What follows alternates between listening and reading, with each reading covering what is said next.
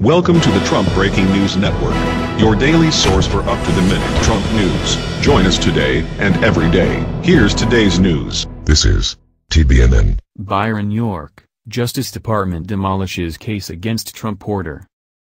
By Byron York. James Robart, the U.S. District Judge in Washington State, offered little explanation for his decision to stop President Trump's executive order temporarily suspending non-American entry from 7 terror-plagued countries. Robart simply declared his belief that Washington State, which in its lawsuit against Trump argued that the order is both illegal and unconstitutional, would likely win the case when it is tried.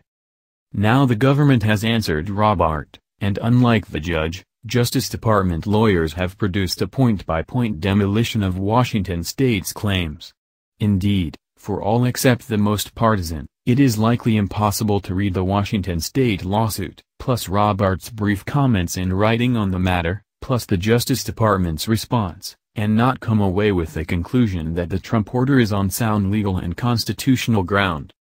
Beginning with the big picture, the Justice Department argued that Robart's restraining order violates the separation of powers, encroaches on the president's constitutional and legal authority in the areas of foreign affairs, national security, and immigration, and second-guesses the president's national security judgment about risks faced by the United States.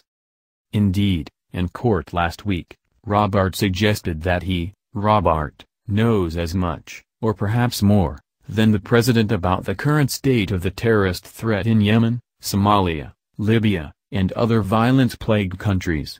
In an exchange with Justice Department lawyer Michelle Bennett, Robart asked, "How many arrests have there been of foreign nationals for those 7 countries since 9/11?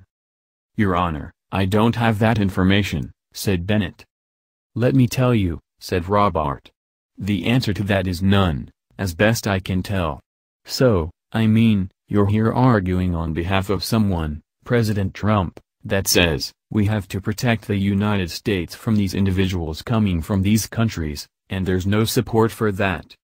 Perhaps Robart has been briefed by the intelligence community on conditions in Yemen, Somalia, Libya, and the rest. Perhaps Robart has received the president's daily brief. Perhaps not. In any event, the Justice Department argued, reasonably but not successfully, that it is the president, and not a U.S. District Court judge in the Western District of Washington State, who has the knowledge and the authority to make such decisions.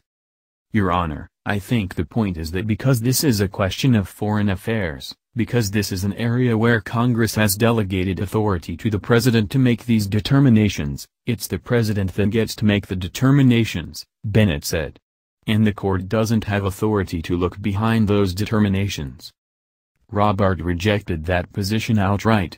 Later, in its emergency brief filed Saturday night with the Ninth Circuit Court of Appeals in San Francisco, the government argued that a U.S. District Court judge has no legal right to stop a presidential action in which the president exercised his own constitutional power to conduct foreign policy, as well as power delegated by him to Congress in the area of immigration. The political branches of government have plenary authority over those areas, the government argued, citing cases from 1950, 1952, and 1999. That's the news. Join us here every day. Be sure to subscribe and click the bell. See you next time. This is TBNN.